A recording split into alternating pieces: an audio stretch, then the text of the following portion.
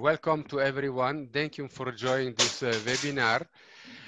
Today we have a special guest, a very professional person in relation with sanitation and sludge management and all that. I would like to give straight away the word to Marina Peter, who is going to introduce herself and who is going to make this presentation.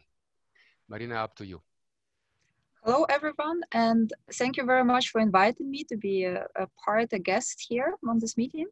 So my name is Marina Peter. I'm working as a research scientist at the University of Applied Sciences and Arts, Northwestern Switzerland.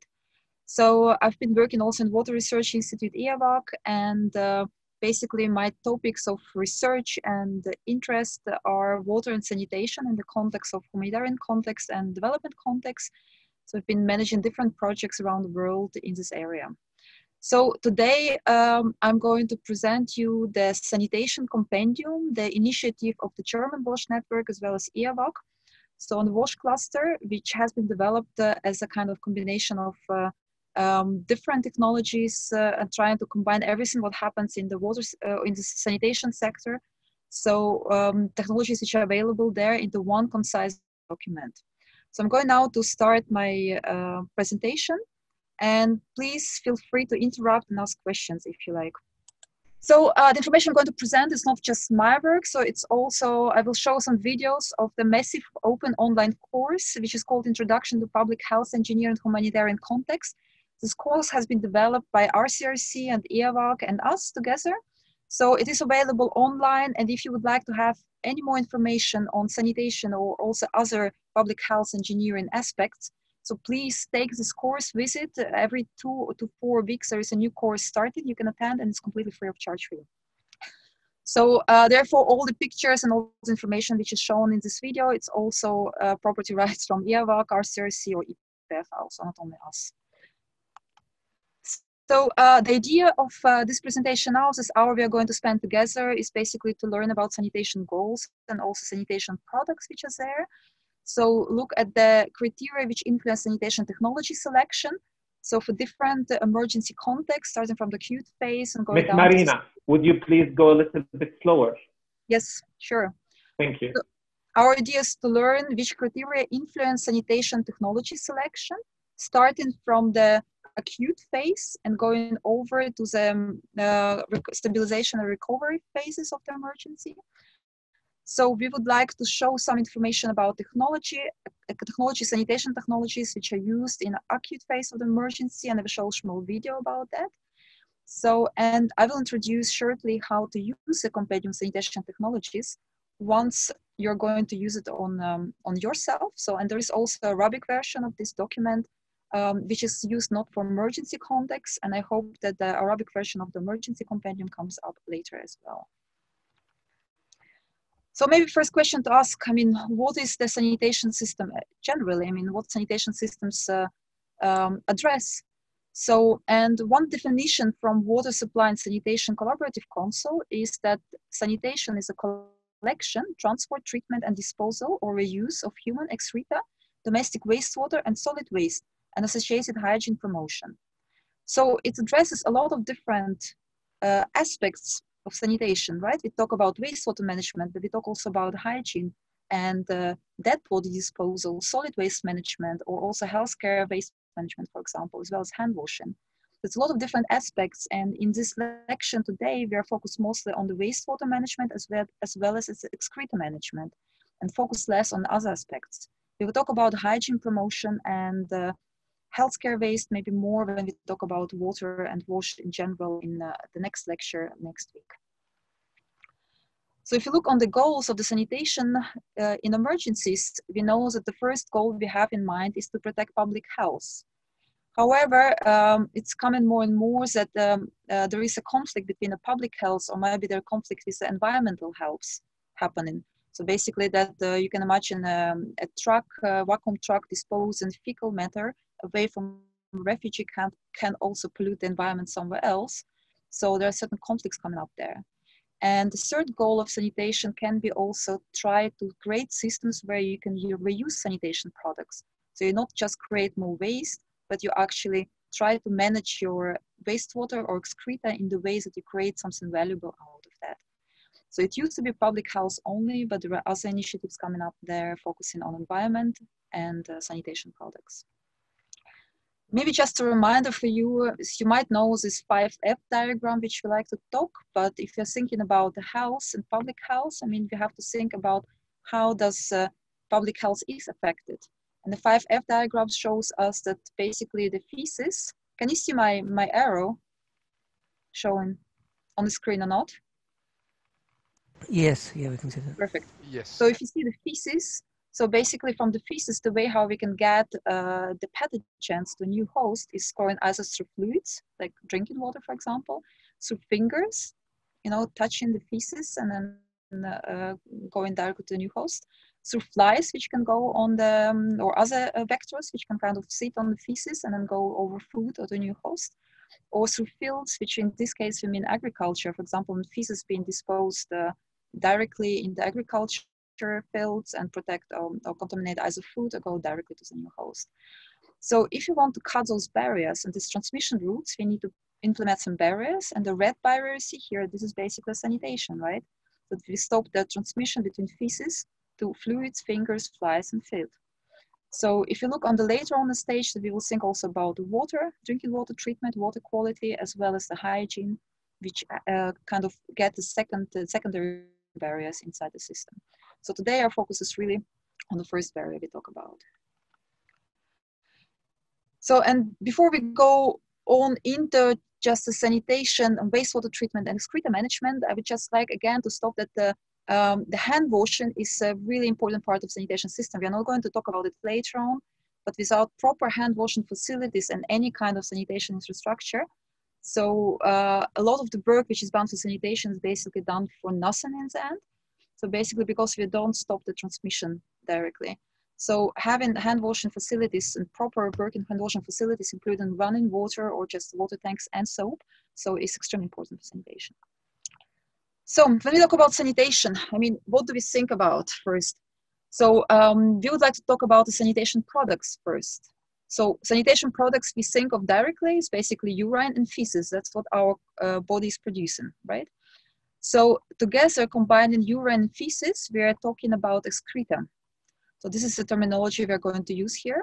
So if we use a flush water in our system, so it's not a dry system, but it's a wet system, so it uses flush water, then a combination of feces in the flush water will give us a brown water. If we add anal cleansing water or materials to that and combine this all together, then we will be talking about the black water. There is also a term of wastewater which we use, which is sometimes used as the component of the, or as kind of the synonym for the black water. So, however, I prefer to use the term of black water because it really explains what is there. What we also think is the gray water, a use of gray water. This is basically water which is being produced during bathing, washing, cooking, and so as wastewater being there, which has to be managed as well. So, but we see it also as a part of the system, but in some of the systems we are going to look at, like we don't want to mix gray water and black water together. Another important information you see on this table, right? So there we have to think what kind of products are being produced in sanitation systems and what exactly it means. So if you look on the volume, then we know that generally in a kind of normal wastewater system we are used to in an industrialized country context, I mean, we produce about 25,000 to 100,000 liters of wastewater, or generally black water, including gray water. So, and in this case, most of this volume is basically gray water, only 500 liters of urine and about 50 liters of feces. If you look on the, so most of this volume which is being produced is basically gray water, if the system includes the gray water. So in case, if you look on the nutrients which are being produced there, then we see a nitrogen, phosphorus, potassium. So we see that most of these nutrients are actually being hid in urine. So only a small part of it is being sent in gray water and also is excreted with feces. But most of the nutrients come actually together in urine. While if you look on the fecal coliforms, most of the fecal coliforms is basically being excreted through fecal matter. Well, urine, in most cases, is almost sterile, so it doesn't have high contamination with fecal coliforms. So, well, also because of the bathing facilities and washing, some fecal coliforms can also end up being in gray water. This is important in this table to understand, especially when we talk about urine separation, different options and technologies which is there. So if you talk about sanitation products, we discuss now the primary products, which are basically the inputs. So what we also think of is a kind of secondary products, or basically the outputs of the system.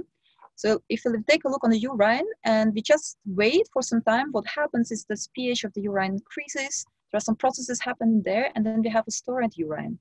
Stored urine can be used, for example, directly as fertilizer. So there is actually only time required to convert that into the output, which can be used directly somewhere. So if you look on the feces, same thing. If you just take feces without not mix with water, urine, other things, I mean, we give it time, we give it a little bit of heat, and in the end we end up with a dried feces, which can be, for example, used as a soil conditioner. So the transformation processes and the dried feces output of our system. Let's look on the whole excreta, and here again we need some time, and then digestion processes happening, and we might end up with a peat humus system. So the kind of sanitation system is basically about this transformation of the input products into the output products. Have to think about. Looking more on the black water, basically, which is being generated, I mean, we need to implement, because we are mixing it with splash water, with other materials. So in the end, we need to have some physical separation or digestion processes happening. And then we end up with two output products, which is either sludge or effluent, both of this happening during the wastewater treatment. So basically, this is kind of the secondary products or outputs of our system. And these products in the end, they have to be somehow used or utilized or disposed in the end, right? So as a kind of final result of the sanitation system. However, we have also to think that there is a possibility to sanitation technologies to produce some beneficial products. This could be, for example, compost or humus, which can be used directly in agriculture, can be biogas as a result of sanitation system, or we can also have a water which can be discharged directly in water bodies without contaminating them extremely, or water which is used, for example, for irrigation. So except of just the output products we have as a result of sanitation system, we might also think of beneficial products being kind of built in the sanitation system, which can be used for something later on. So in the end, this kind of products we want to have in the end, and products which we are bringing in our system, they will focus and they will influence the choice of the technologies we have in our system. So here I would like now to switch to a short video, which is will show us a nice summary about a different functional group of sanitation system. So, and as I said before, basically sanitation systems about these different products happening. So we want to see what kind of functional groups of sanitation systems are there, and the video will explain you that. What are the functional groups of a sanitation system? A sanitation system is more than just a toilet. There are other functions that need to be covered. Let's have a look at the system on this slide and how different sanitation products move through the system. What you see is a dry toilet over a single ventilated improved pit. The excreta, indicated by the black arrow, is emptied and transported manually to a transfer station outside the neighborhood, or for example, a refugee camp.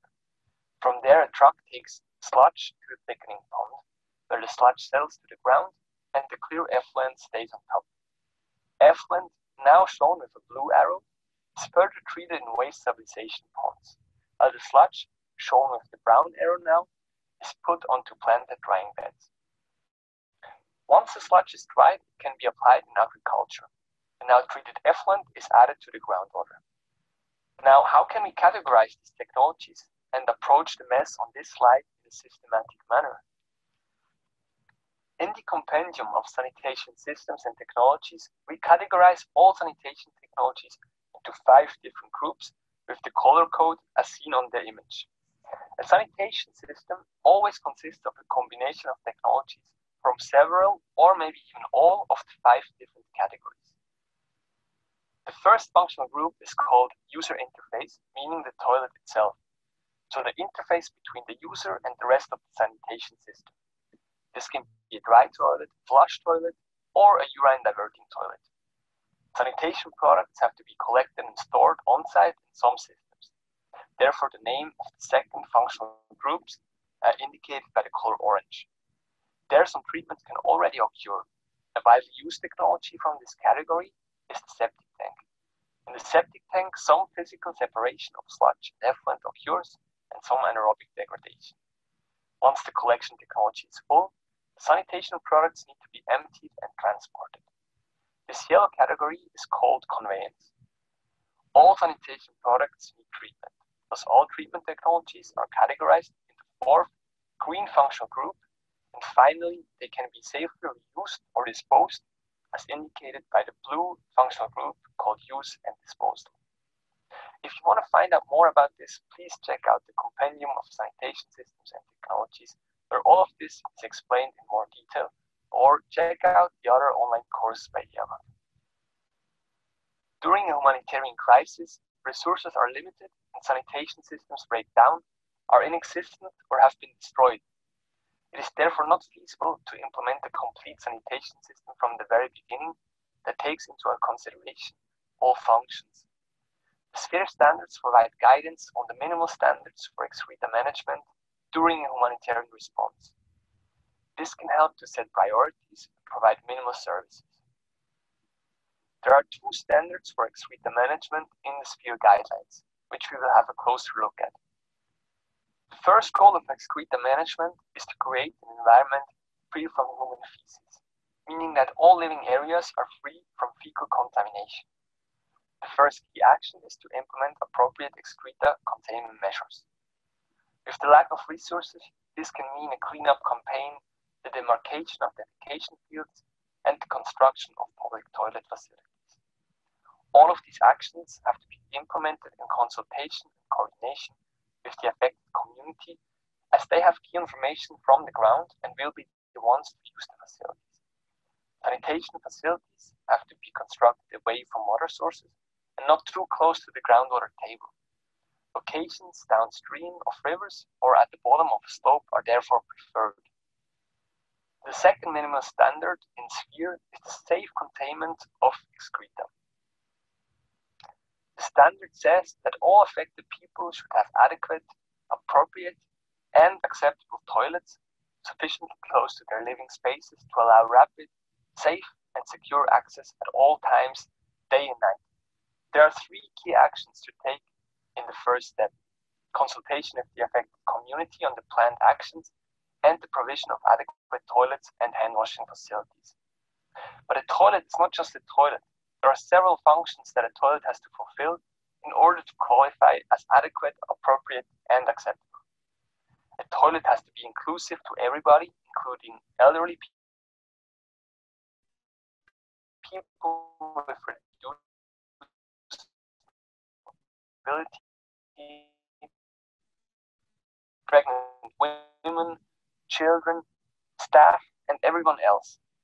A toilet should be used by constructing public toilets not more than 50 meters away from dwelling, by sex to fulfill basic hygienic functions such as the possibility for menstrual hygiene management, at minimum through the provision of water and a solid waste bin with a lid.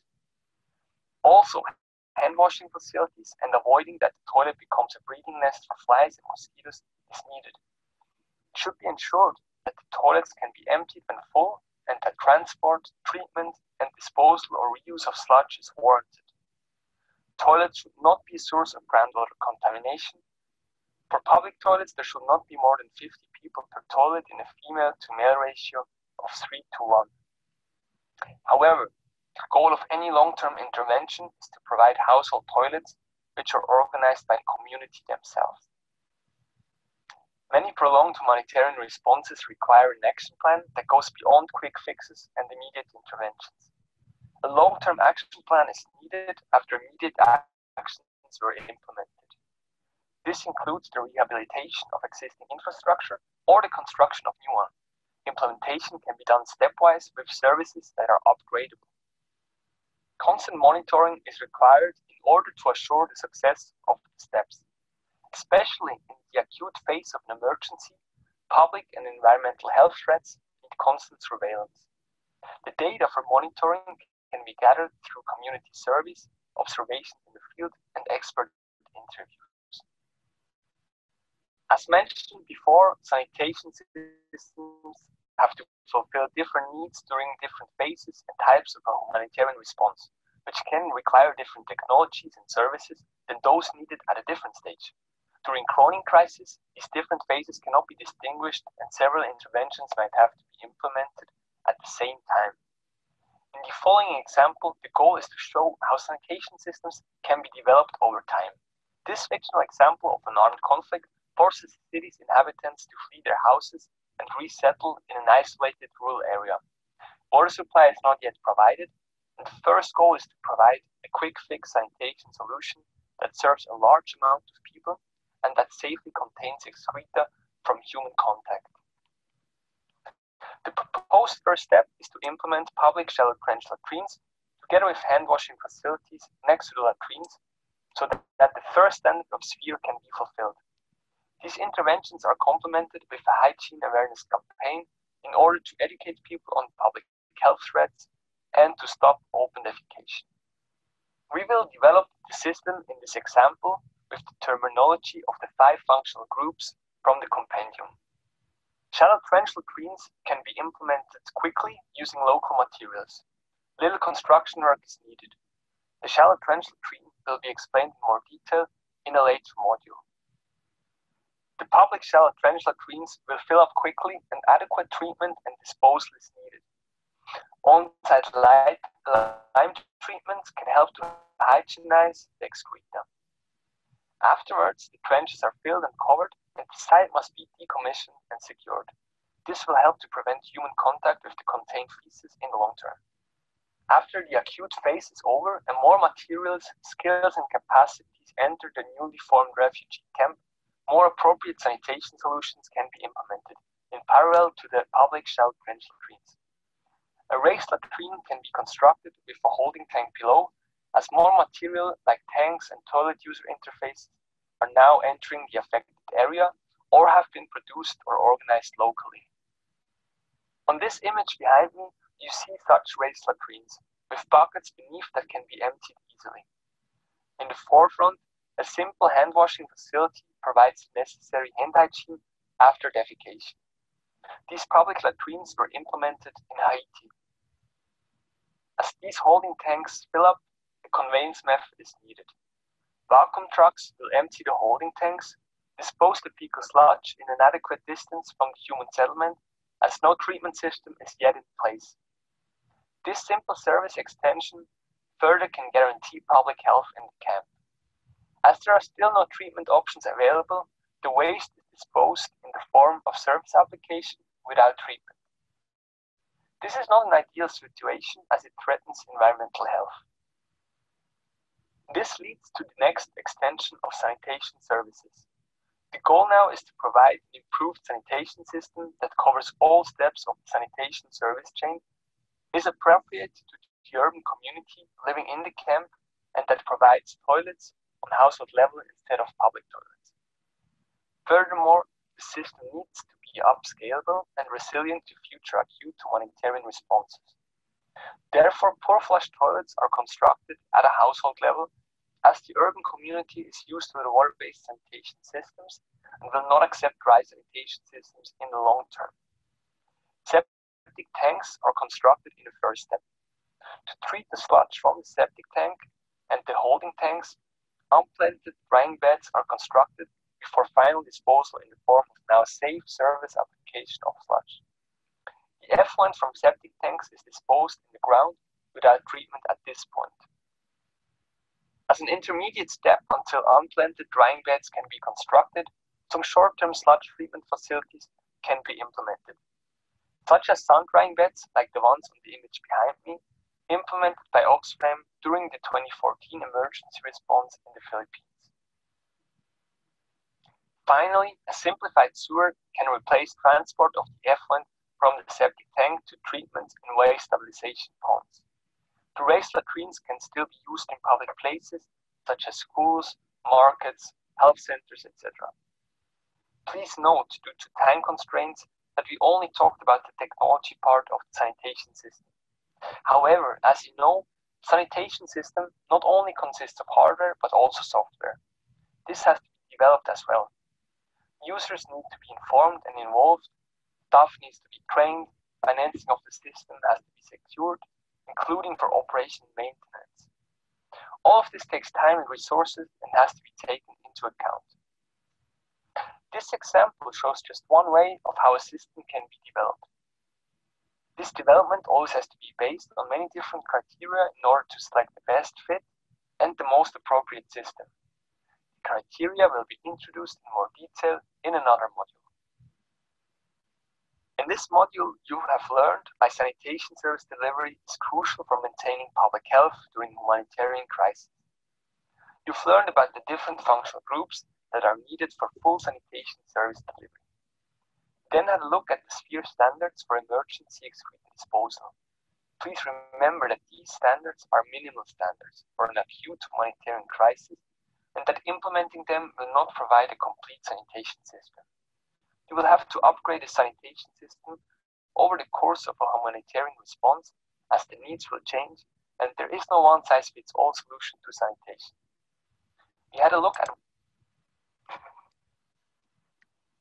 And I think the video showed nicely about this different, like it showed nicely in an example, how the system can develop in time. Sorry, I'm struggling a little bit. Okay.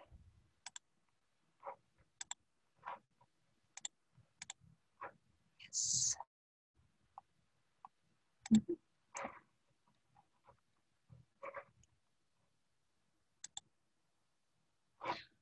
So I'm coming back. I hope you can hear me and I hope you can see also the slide. So, I mean, the video, I think, showed nicely how we can also, how the systems can emerge during the time. So we, through the changes through the acute response phase, where very simple measures according to sphere standards or minimal sphere standards can go through or can be proposed, while with the time, during their stabilization recovery phases, the system can emerge further on and basically changing from very basic communal or community type of sanitation solutions going into the household level, so which is more acceptable and also more appreciated by the users. So we have seen one example, but generally there's a big number of different technologies and sanitation systems which are there. And I think something we should look at first is like, how do we select a sanitation system? So which is most appropriate for this context, for the conditions we are. So of course, this is the phases of emergencies we have to consider, but there's also different type of contexts. And generally, we define between the natural built environments we have to consider. So what you see on this slide is basically the natural or conditions or environment which is there, which might affect the choice of the sanitation system. For example, one very clear one, for example, is a groundwater table, right? We won't use the same type of technologies for in the situations where we have very high groundwater table and we might contaminate it in comparison to another situations where groundwater is deep. The space availability can be an issue. If there are existing water bodies, how close they are and what they're used for. Demography developments, properties of the soil. I mean, if the soil can infiltrate water easily, it might be different type of technology to use than if you have a very rock structures and it's almost impossible to dig there. So, of course, the climate conditions, and I think one of the most important things is also existing sanitation systems which are there and how these existing sanitation systems are used and what the people use them. So besides these natural and built environments, what we also have to consider strongly is this, we call it the enabling environment. So basically this is the software around it, which is important for choice of the technologies. For example, what the government is currently doing and what kind of government support can we expect from us. What technologies are actually permitted by the law or sometimes forbidden to use by the law. So which institutions needs to be involved, what kind of regulatory framework is there around. So what is the available capacity for construction, operations and maintenance of certain technology.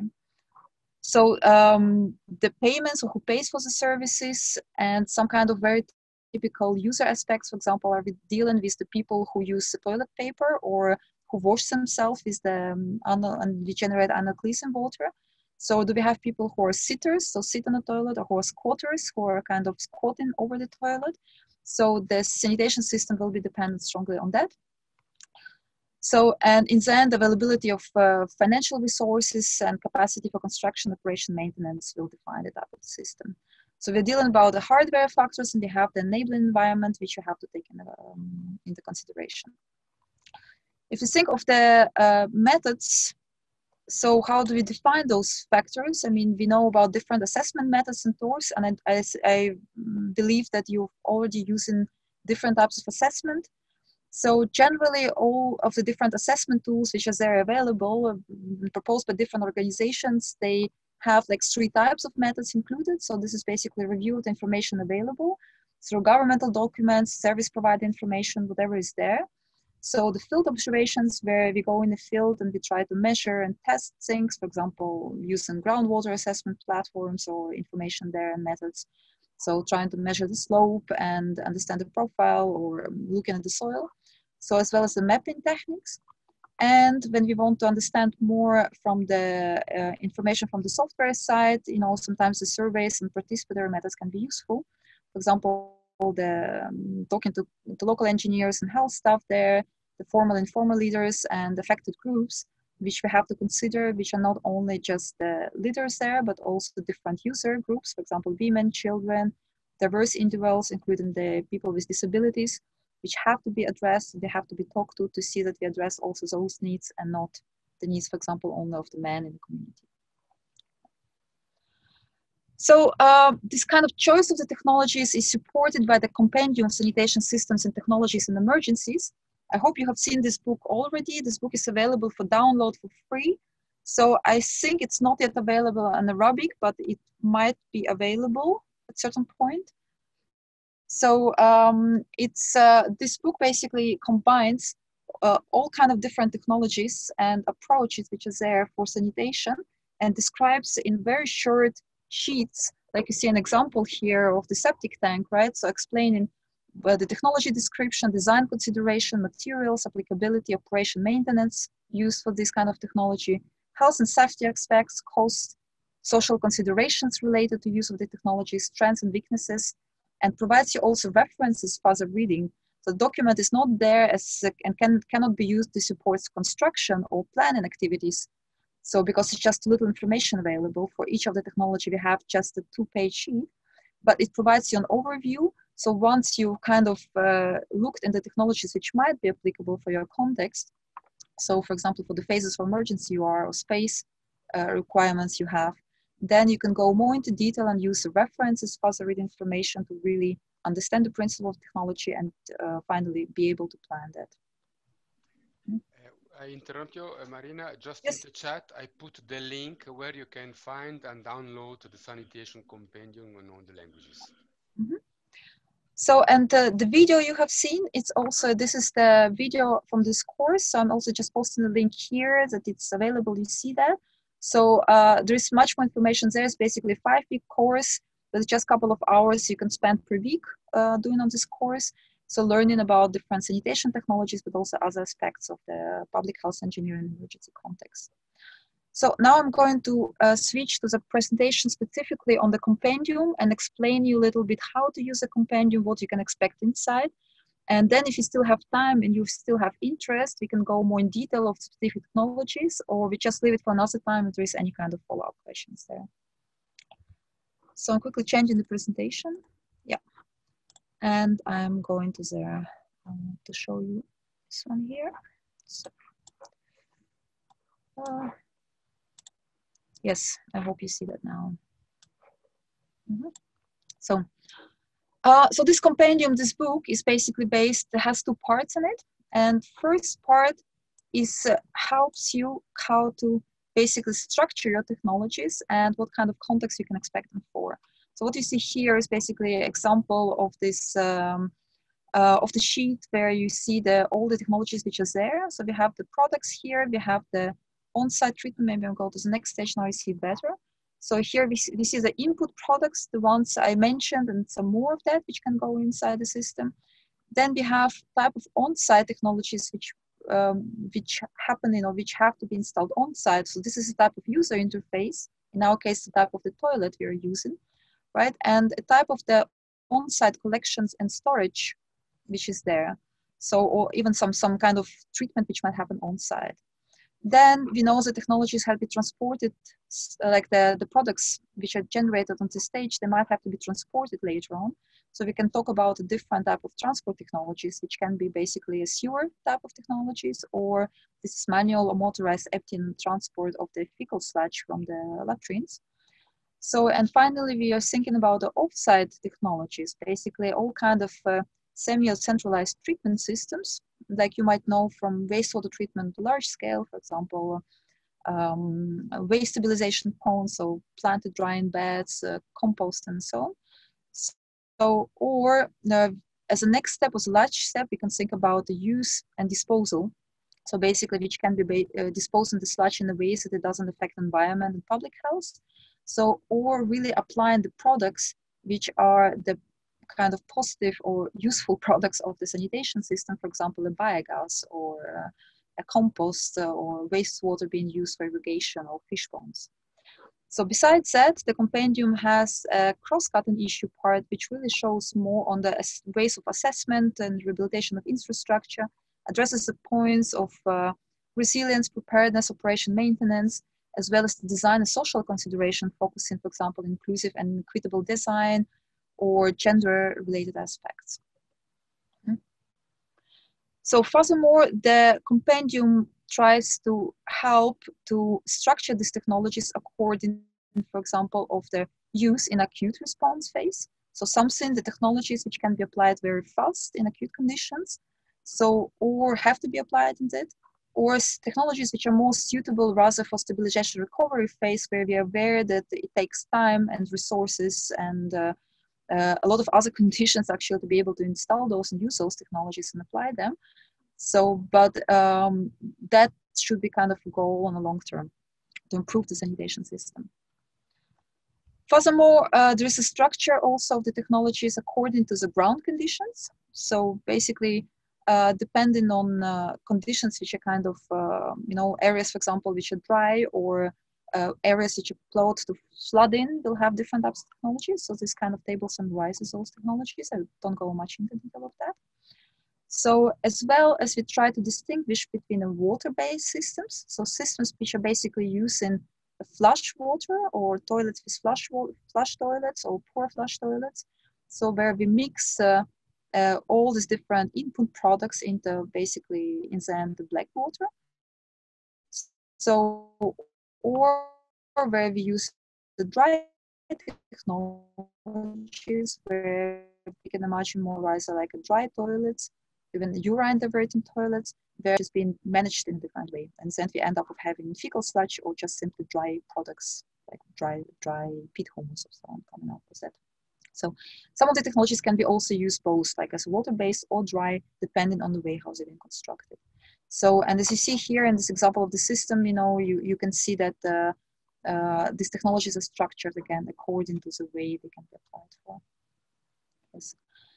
So in the part 2 of the compendium really focus on these different technology sheets and describing all of them. And now if you have still some time, I would like to go, for example, through some of the interface technologies, so like interface collection, storage, and treatment systems, basically, which helps you to plan like really in acute phase and transfer later on to the stabilization recovery phases.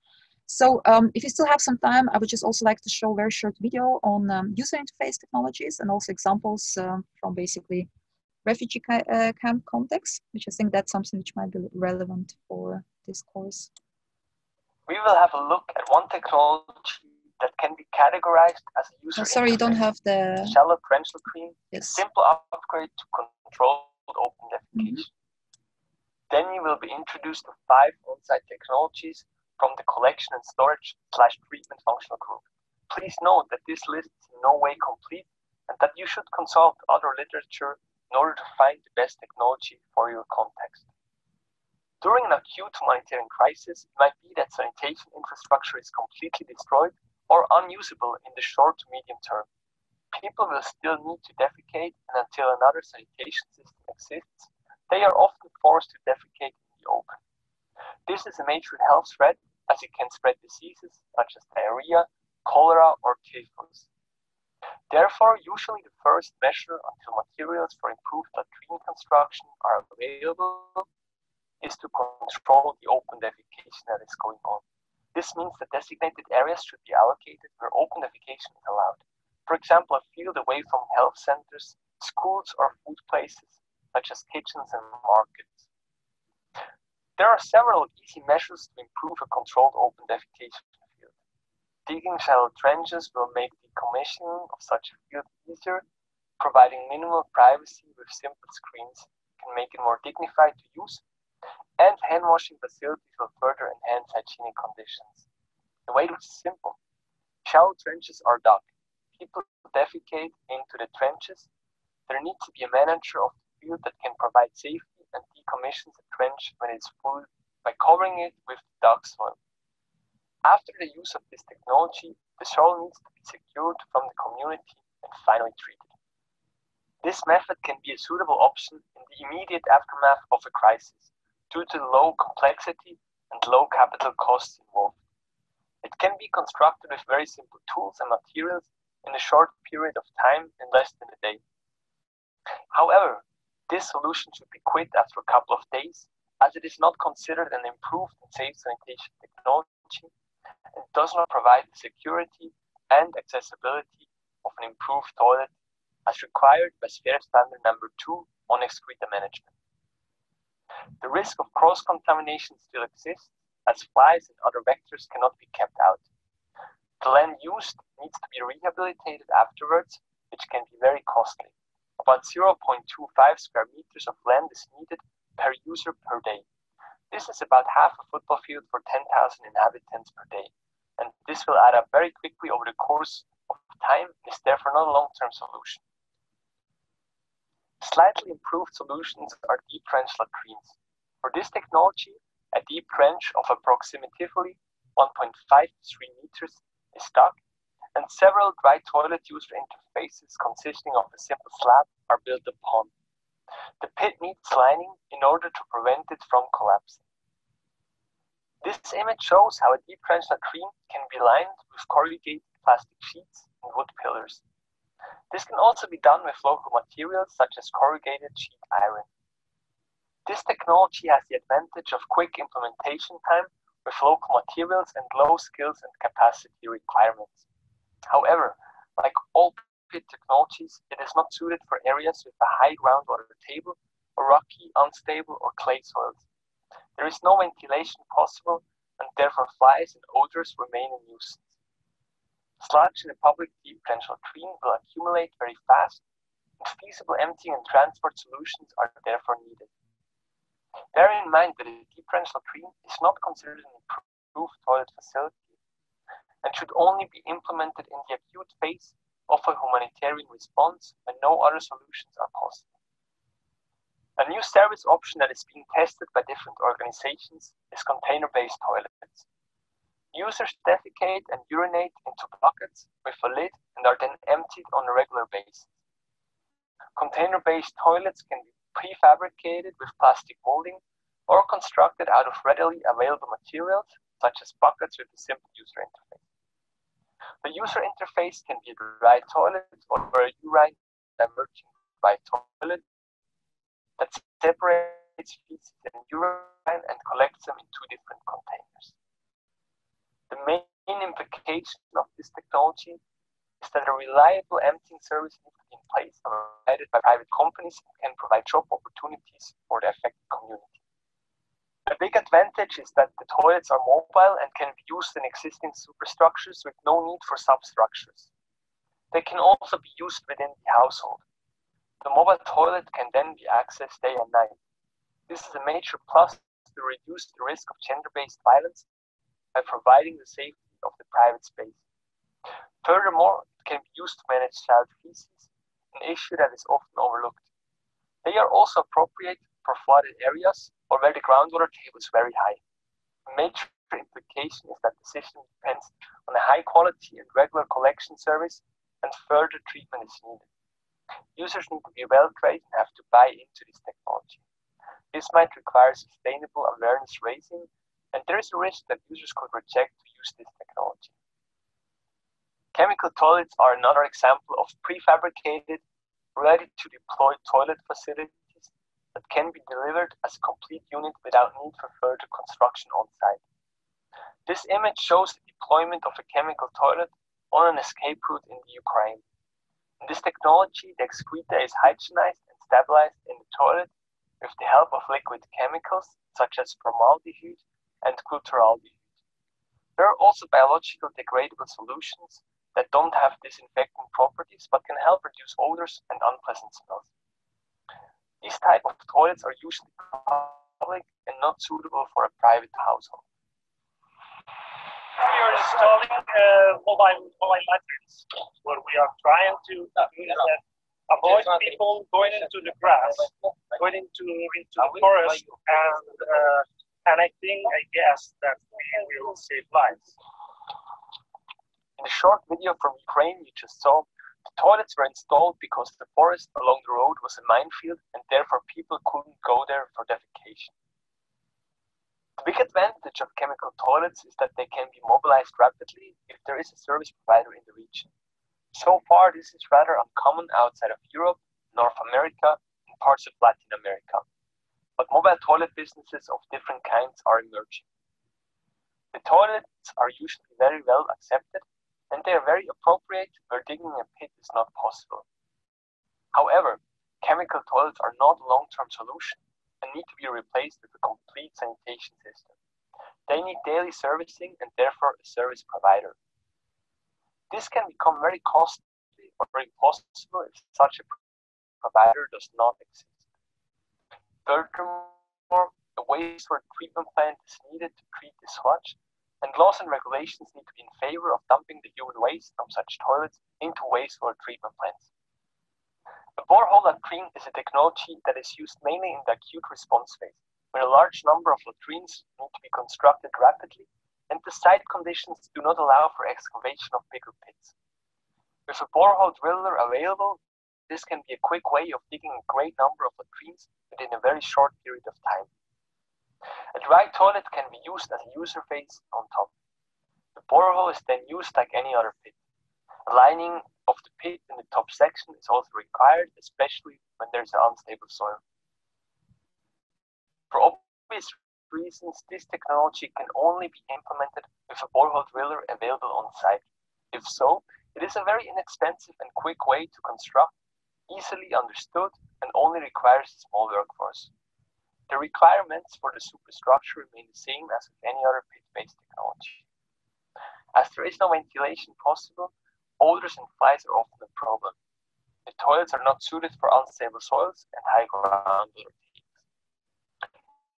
Also, the lifespan of a borehole latrine can be quite short, and therefore a new system is needed soon after they are constructed. Lime treatments can be used for fecal sludge treatment. Lime is a fine white powder of which a sufficient amount is added to sludge and then mixed in a container. This increases the pH to 12. A high pH over enough time disinfects the sludge and slows down or stops biological processes responsible for odors. As mixing is crucial to the process, the technology usually consists of a tank and a mixing device. On this image, an open tank is used and lime is added and mixed manually. Workers are wearing protective gear as there is a potential health risk if not handled properly. The correct combination of dosage and retention time of lime is crucial for this treatment and depends on the total solids of the sludge and other chemical characteristics. Therefore, the local fecal sludge has to be tested in order to determine the correct dosage. Typically, it is around 20 to 35% of lime per dry mass of sludge. Lime costs around $100 to $800 per ton in different countries. Lime treatment is very useful due to the short treatment time of the sludge. The process is simple and uses materials that are usually locally available. But it has to be noted that pathogen regrowth will occur again once the pH drops below 11, and therefore lime treatment is rather a temporary stabilization than a long-term treatment solution.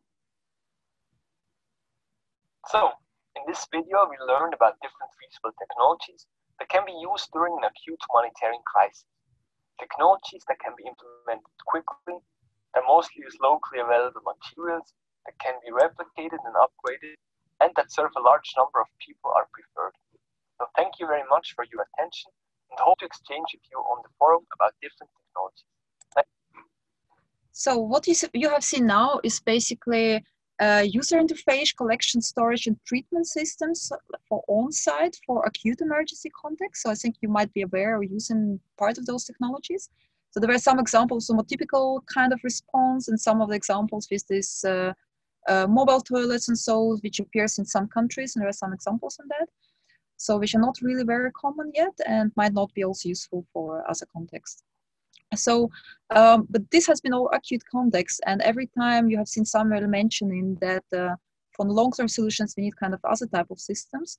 So, and generally also transition from acute phase into the stabilization recovery phase also implies there is transition from this communal community type of systems more rather in household-based solutions. So in many situations. So what I'm going to do also is to just very shortly go over the typical kind of technologies which are used more on household level or can be also used on community scale, which are more meant to be used on a longer scale. So on the also during the recovery phase, for example, it can be built.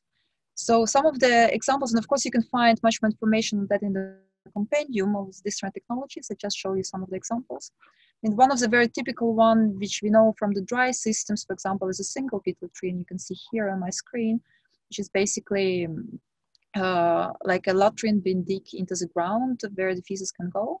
If you would like to improve that kind of technology and avoid the flies and the odors coming inside the system, something which we call VAP or ventilation improved pit latrine can be used. In this case, the way it is constructed is that we have a pipe going out of the pit under it. So, and through the air circulation inside the system. So and the fly screen on the top of it, we avoid flies and also the odor inside the pit latrine. So these pit latrines can be also built as a raised latrines, especially in the conditions where the ground or soil is not suitable. For example, when we have flood-prone areas, or when the groundwater table is very high, or we have a really rocky ground which is difficult to dig into. So this kind of systems can be built raised, but the principle behind it is very similar. So what we also know is there are these so-called twin pit systems. They exist in a dry or poor flush form, so one with the water being used or just dry being used. In this case, basically for each household or a small area, so there is basically two pits or vaults which are being dig or being made, and the toilet superstructure and user interface is being shifted from one place to another, like you see here in this picture. So this is done so is that one pit is full, it's been closed, and during this time, usually during about 1 year, the fecal sludge in it can further decompose and basically kind of convert itself into the pit humus, which after can be easily excavated. So and used, for example, as a soil conditioner. So in this case, the treatment is used direct, like it's been done on site, it's being used directly. So this system can also exist, for example, with the ventilated improved pit, also where pit humus is being done, and it's kind of built in a similar way like the ventilated improved pit latrine is, but it's just using these two chambers. So for flushing, so in this case, there also can be two types of pits being built. So basically, which is leach pits. And in the same way, first one pit is open, being used, and after a while, there's a seal which can be switched off. And then once this is full, then the other toilet is being taken into use or into operation, while the time is given for the first pit for water to, like the wastewater basically being formed there to infiltrate. So, and also to be easier, kind of to reduce the volume. Also, what you might know, might heard about is so-called the urine diverting toilets. So in this system, it's also a double vault system, like you see here on the picture. But this system, we talk about the raised toilet, which is built above the ground, and the urine is being diverted through a toilet structure. This toilet exists as a sit-in or as squatting toilets, so for different type of users. So, and they can be also used with the dry and clean material, also anal clean water. So, and in this case, the idea is also that the toilet is being used, the urine is being diverted, the urine can be used later on and transformed to fertilizer, or just can be infiltrated. While in this case, we have a very dry feces, which are in the being converted in type of material which can be easily used directly as a soil conditioner. So systems like this exist as well. Here, I think one of the bigger questions is the user acceptance, and if the user are actually willing to use this kind of toilet and accept the technology as it is.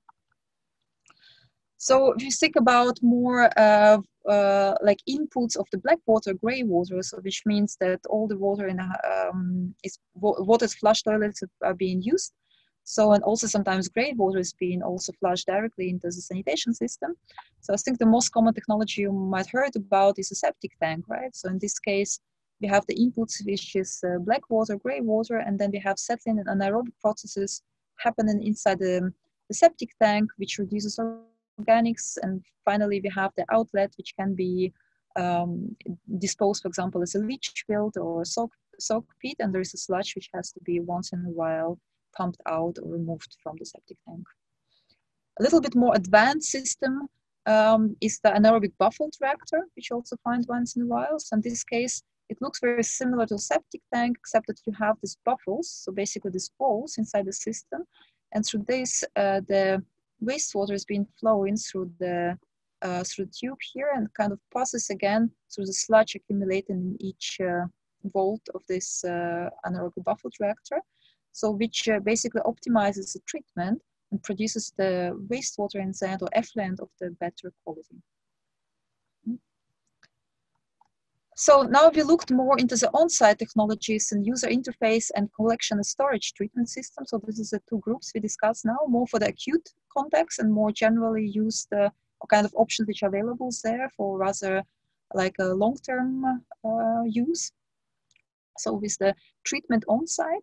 So as a next step, maybe we should just very shortly go through the transport and the off-site technologies. So if you're talking about transfer or conveyance, right? So this is the way where we basically convey the fecal sludge or wastewater, black water generated at the household level on site, maybe treated or not directly, into some kind of treatment, semi-sterilized treatment facility. So this conveyance, it can be of different types of times. So it can be sewered systems, the ones we know, basically piped systems where pipes transferring the liquid phase. Or this can be also non-sewered systems, which are more like a vacuum truck, for example, is an example of the non-sewered system. So, and what needs to be transported defines basically the type of the system you use, right? So we talk about black or gray water, sludge, urine, dried feces, peat, humus. So depending on what kind of inputs we have here in the system, different type of technology is going to be used.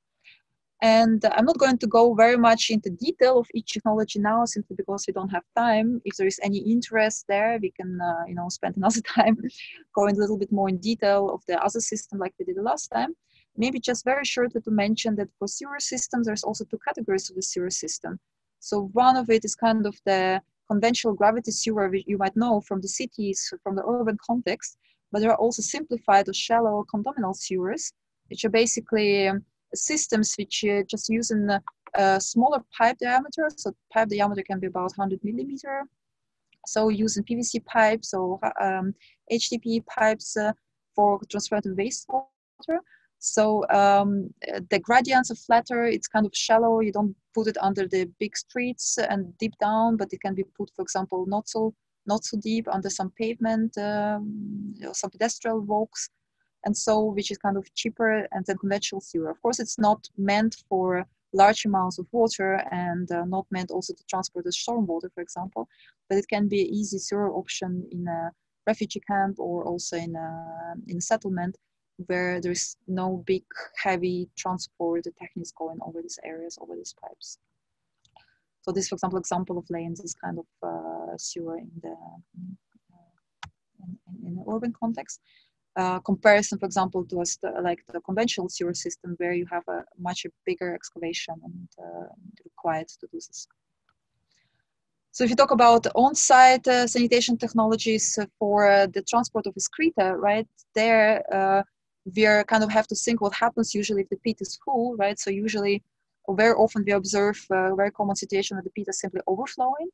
So there is some manual emptying cases happening. People do it by hand. There is mechanical emptying possibilities.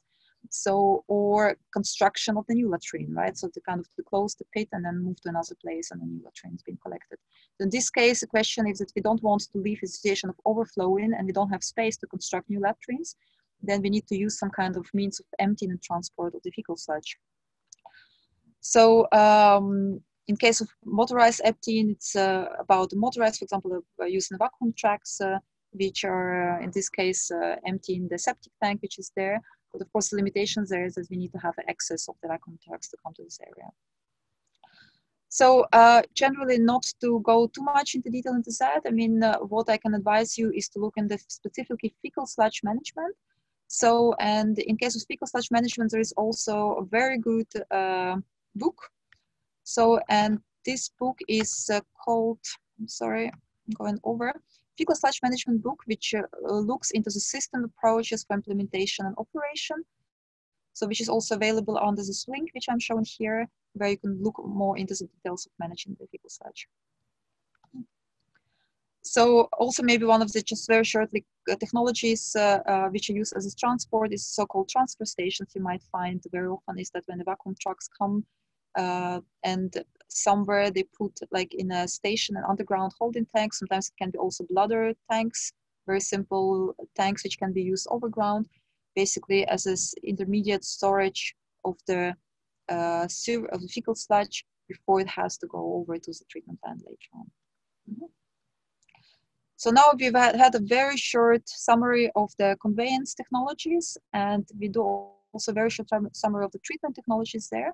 So what I would like to say here is that we generally, if you talk about treatment, we talk about pre-treatment. So basically very simple ways of removing oil, grease, sand, or trash. So from the system, because that materials can block either the sewers or can block also the treatment facilities. So we would like to have this pre-treatment happen before actually the real treatment occurs. The generally primary treatment methods, which are usually simpler as a settler, which focuses on liquid-solid separation. Then we are talking about secondary treatment, where we would like to remove organic matter, suspended solids, and if we have more advanced technologies, also to reduce phosphorus, nitrogen in wastewater. So the example, for example, is activated sludge is kind of process. And finally, there are possibilities of a post-treatment or so-called tertiary treatment, where it's a final polishing of the wastewater or sludge or general wastewater or effluent, sorry, for removal of remaining pathogens, also recovery of nutrients, and like we do it in Switzerland now, focusing on removal of micropollutants. Yes, and generally the treatment technologies can be grouped around two types of technologies: aerobic technologies, so those which use oxygen for the biological processes happening there, or anaerobic technologies. So as I said, with and presence of oxygen, without presence of oxygen. So in case of aerobic, we talk about aerobic treatment or digestion, while in anaerobic processes, there's anaerobic treatment happening. So this is two types of groups of different bacteria which are being used there. So basically the aerobic bacteria are not the same like anaerobic bacteria. Also, there are some facultative bacteria which can survive in both conditions. So, and in the end, we generate large amount of sludge in aerobic processes and lower amount of sludge in anaerobic processes. While the side effect of anaerobic production is production of the methane and CO2, which is, we know more or less as a biogas. Mm-hmm. So the typical examples of aerobic technologies, for example, activated sludge or maturation ponds, constructed wetlands, compost, right? While anaerobic technologies we know as septic tanks, anaerobic buffet reactor, biogas production digester, or anaerobic ponds.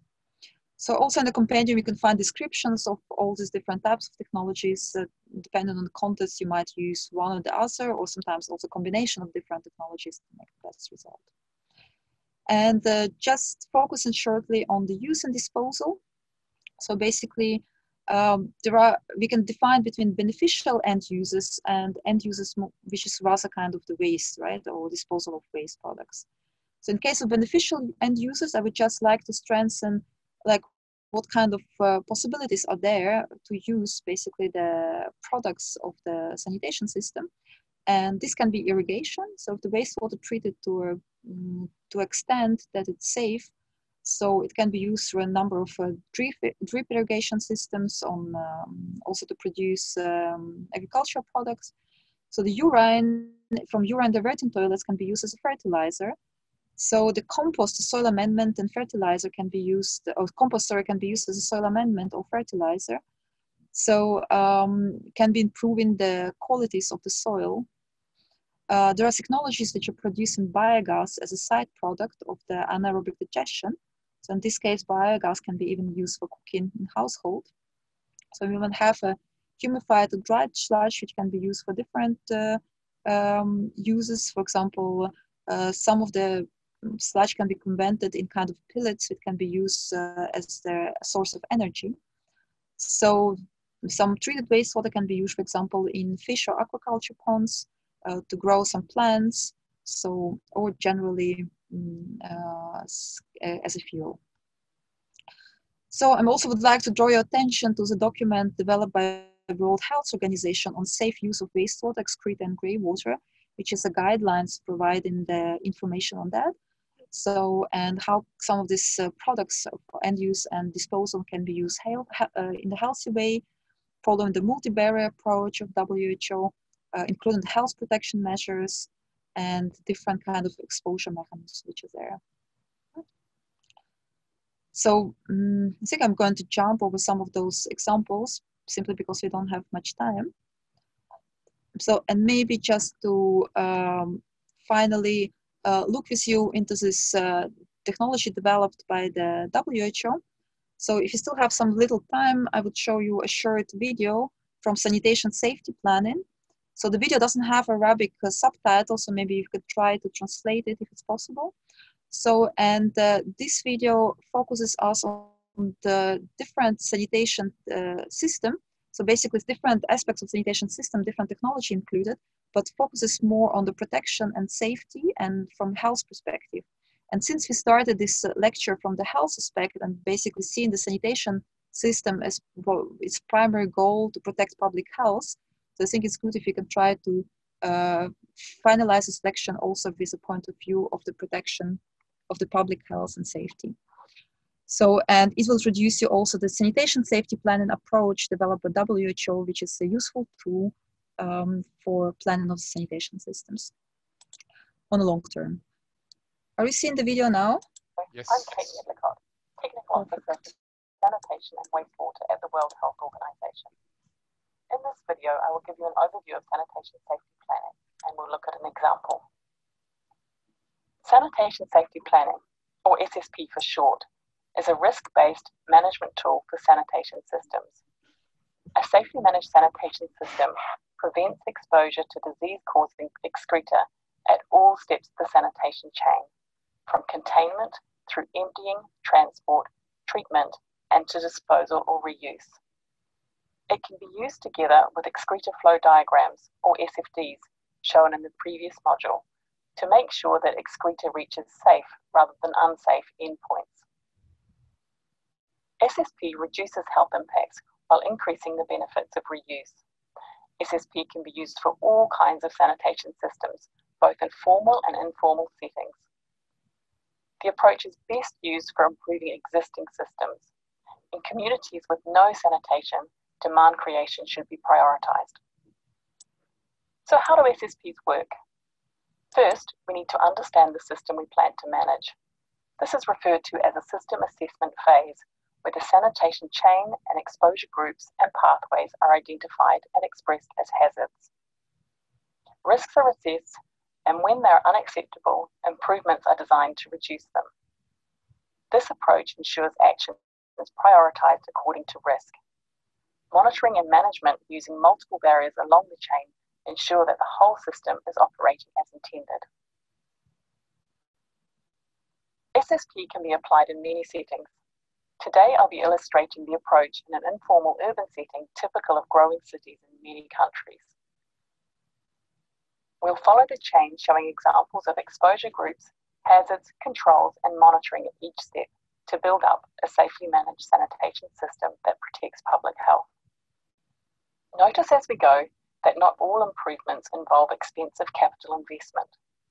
Changes in management and behaviour can also significantly reduce risks. Also notice that different stakeholders bear responsibility for controls and monitoring at each step. Here is a simple pit latrine with manual emptying. Although excreta are contained in the latrine, this unimproved system poses a number of health risks. Exposure groups include the users, the workers who empty the containers, and the surrounding community. Children and the elderly are especially vulnerable from contact with soiled surfaces in an unhygienic latrine. These groups may be exposed via direct excreta contact through the feet and hands, and when excreta is inadvertently transferred to the mouth via dirty hands or flies. The risks here are medium to high, depending on the exposure group. While the goal is a more hygienic, improved sanitation technology, we can still reduce risks. For example, controls such as wearing shoes, better cleaning of the latrine, personal protective equipment for workers, and using an emptying system that reduces direct contact will all incrementally improve the system. Visual monitoring of these measures by a community health worker is a simple way to check and respond if these controls are not in place.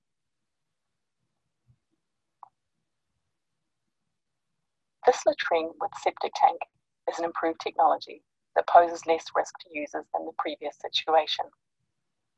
Let's look at the emptying process. Motorised emptying and transport is much safer than manual emptying, but there is still risk that need to be managed. A key exposure group is the workers.